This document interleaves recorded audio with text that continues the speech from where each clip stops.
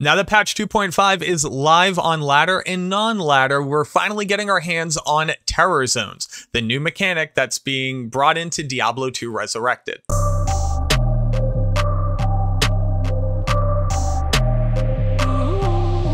You can see down in my chat right now, it looks like corrupted tremors have struck Kuros Bazaar, Ruined Temple, and the disused Fane. And for the next hour, every game that you make will have these areas as terrorized zones. But what exactly is a terrorized zone? Terror zones are easily identifiable by the terrorized that pops up when you enter into the area. You'll also notice in the top right that the area level is now listed. My character is level 84, so this is now a level 86 area, and it's indicated as being terrorized. And then when you actually hover over any monster in a terror zone, you'll notice that there is a new icon, and that gives you the indicator that that monster has in fact become terrorized. So these base monsters are going to be level 86.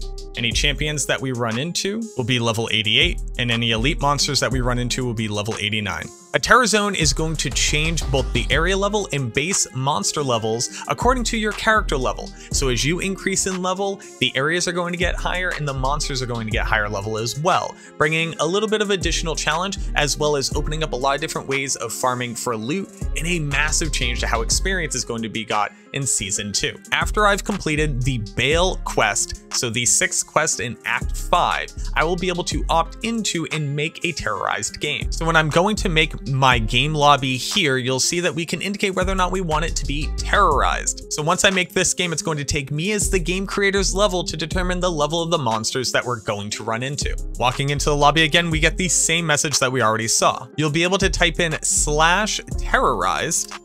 And when you do that and hit enter, it will give you a new prompt for which area is currently terrorized. Looking at how the numbers play out, in the example of our level 94 character, the base monsters and the area level that we go into of any area that is terrorized will be minimum level 96. Champion monsters will reach up to level 98, and unique, super unique, and boss monsters will reach up to level 99. Just a couple things to note about how this mechanic is going to work. First, a monster is never going to be lower level than it was initially. So if you're a really low level character walking into a terrorized zone that's normally higher level than you, it's not going to scale down to your level. It'll always keep its minimum level and then increase if you are higher level. When the game creator leaves, any other people that are in the game when the terror zone swaps will now be used to determine what the area level and monster levels therein will be. Because monsters are increasing in level, their treasure class will also upgrade. So what this means is that normal base monsters who previously couldn't drop every item in the game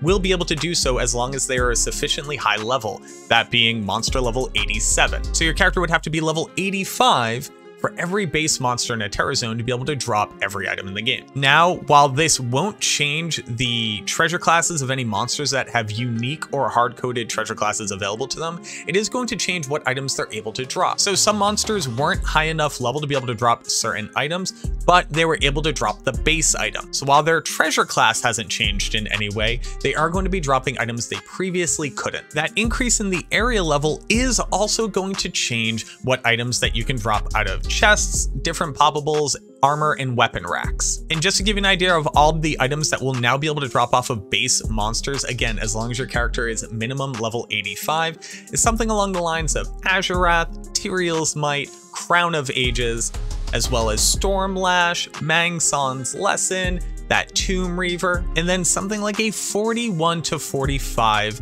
Vita suffix skiller. This was something that only previously could drop off of Baal, Nilithak, and Diablo in Hell, but now, as long as your character is level 89, every Grand Charm that you find can be a 45 life skiller. Oh, and not to mention the addition of the new Sunder Charms, but we'll get to that in just a second. While the game isn't drastically different, there is a bit of a challenge increase that comes along with terror zones as well. First and foremost, which I think is the most important, is that the hit chance, so your ability for a melee character to be able to hit a monster, is highly dependent upon the difference between your character level and the monster level.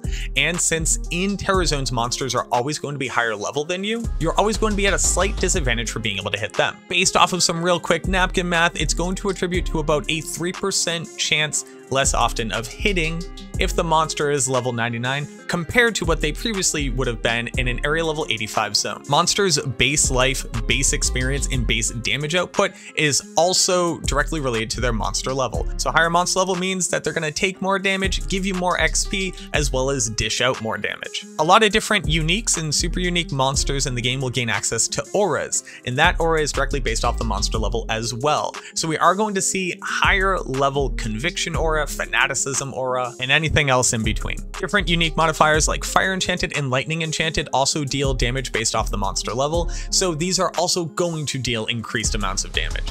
So when that fire enchanted monster explodes when it dies, you want to make sure that you're standing clear. While terror zones are already going to be an amazing place to farm for the ability to get your hands on additional loot, as well as additional experience, there are of course the Sunder Charms that are now going to be in the game. These charms have their own mechanic, which basically means that no monster will be immune to your damage type, and we have an entire post on Maxroll devoted to explaining how they work and what the implications are for builds moving forward when these are available in Season 2.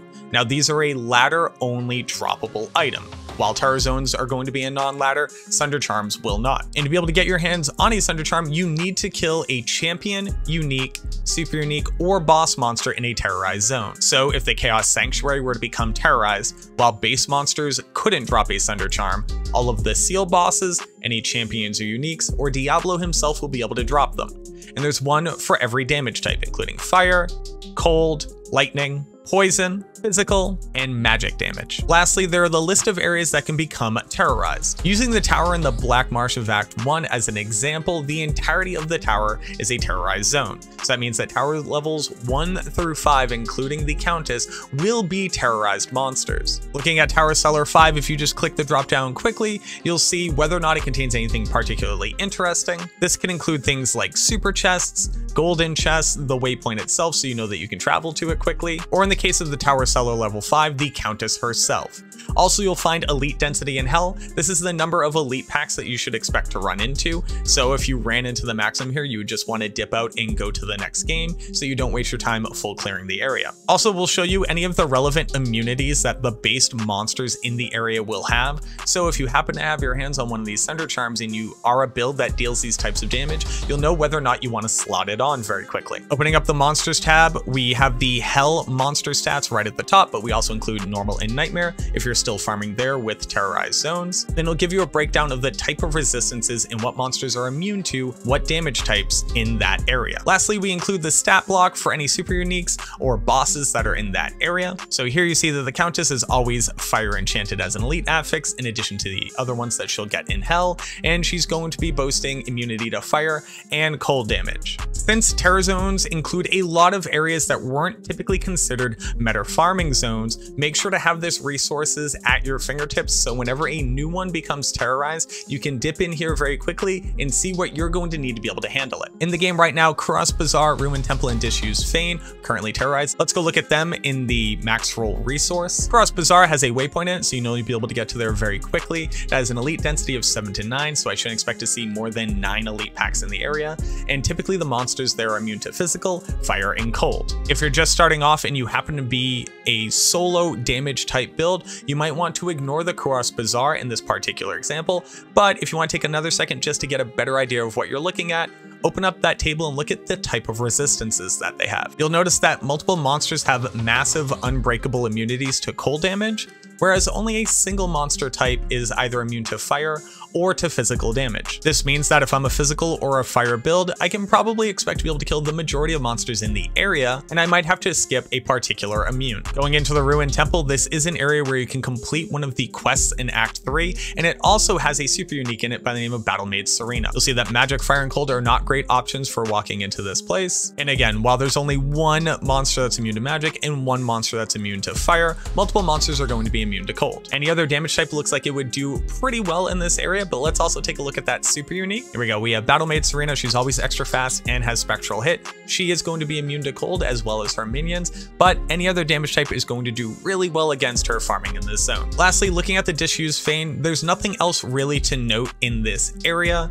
It only has an elite density of about 4 and it's a very small area, so you might be able to very quickly farm multiple monsters in here, and the same damage types are not going to do well, notably magic, fire, and cold. The last thing I really wanted to touch on is the big change that this is going to have an impact on, and that is the gain of experience as well as the 99 grind in season 2. Now with terror zones, any champion and elite monster is either going to be equal to or higher level than you, considering champions go up to level 98 and uniques, super uniques, and bosses go up to level 99. This means that no monster in a terror zone will ever be hitting the initial XP penalty because they will always be less than 5 levels beneath you. So you're going to gain 100% of their experience for that part of the calculation. And since champion unique monsters are already worth multiples of their original experience, and you can increase that even further by getting party bonus and having multiple people in your game simultaneously, this is going to drastically increase the experience per hour that you can expect to get, as long as the terror zone is a high value one with good monster density and easy mobility. There you go. That's everything that you need to know about terror zones walking into patch 2.5 and then into season 2 of Diablo 2 Resurrected. If you have any questions, feel free to comment down below if anything else needs to be cleared up,